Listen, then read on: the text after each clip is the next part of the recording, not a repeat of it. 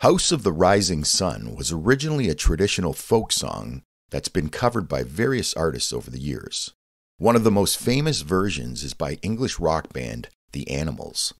Their rendition is notable for its bluesy rock arrangement and Eric Burdon's distinctive vocals. The lyrics within tell the story of a person's life that's gone terribly wrong in the city of New Orleans. The haunting and evocative nature of the song helped it top the charts in various countries around the world, including Spain, Finland, Canada, and the UK.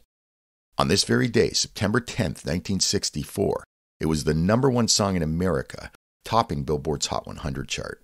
If you'd like to have a listen, please feel free to use the provided link. From their self-titled album, here's The Animals with House of the Rising Sun.